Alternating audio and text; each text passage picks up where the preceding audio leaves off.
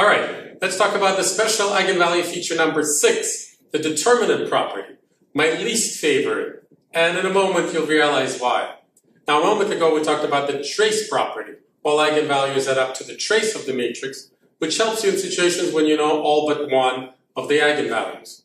Now, this will also work similarly. This feature will help you once again when you know all but one of the eigenvalues of the matrix. So the eigenvalues add up to the trace, while their product is the determinant of the matrix. So it's very similar, except the trace is very easy to compute, and the determinant requires a lot of work to compute.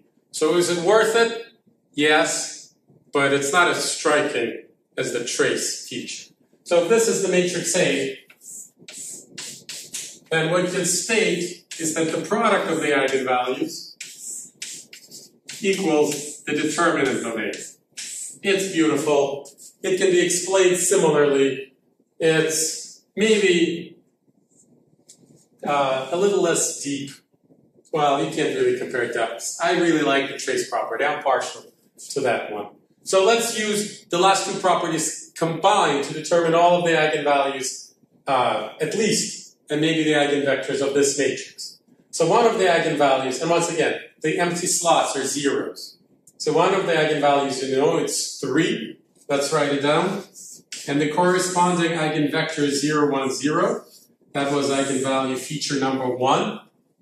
Now let's see. What can we say about the other two?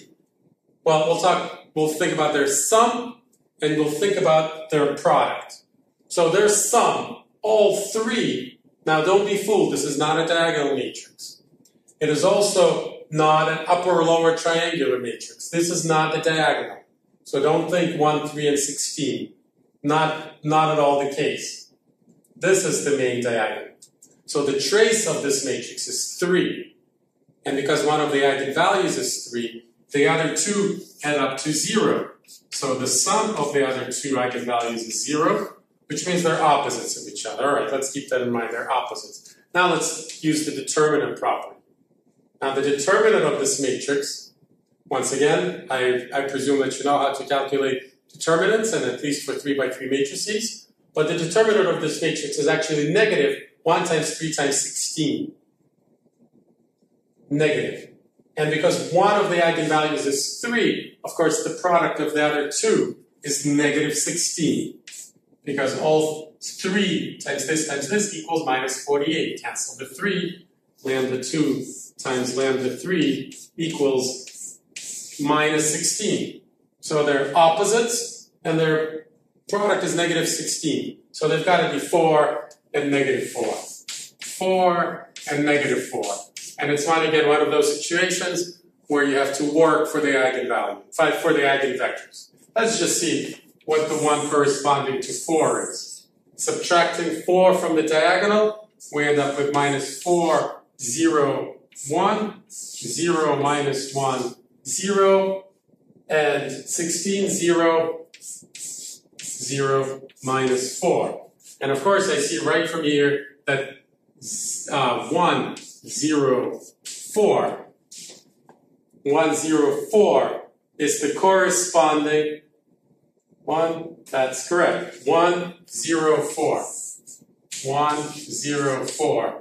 While we're at it, let's compute the one that corresponds to negative 4, plus here, plus 7 here. Doesn't play any role. So 1, 0, negative 4. There you go. 1, 0, negative 4. All right, so this was a demonstration of the product property, and how it also helps you to determine the one remaining eigenvalue when you know all but one, unless one of those was 0. If one of those was 0, then the determinant is 0, and this method doesn't work anymore.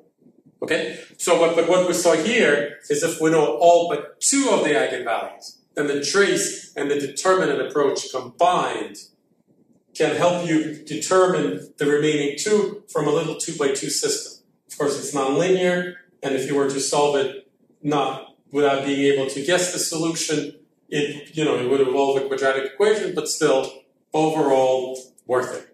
All right, Get ready for the grand finale.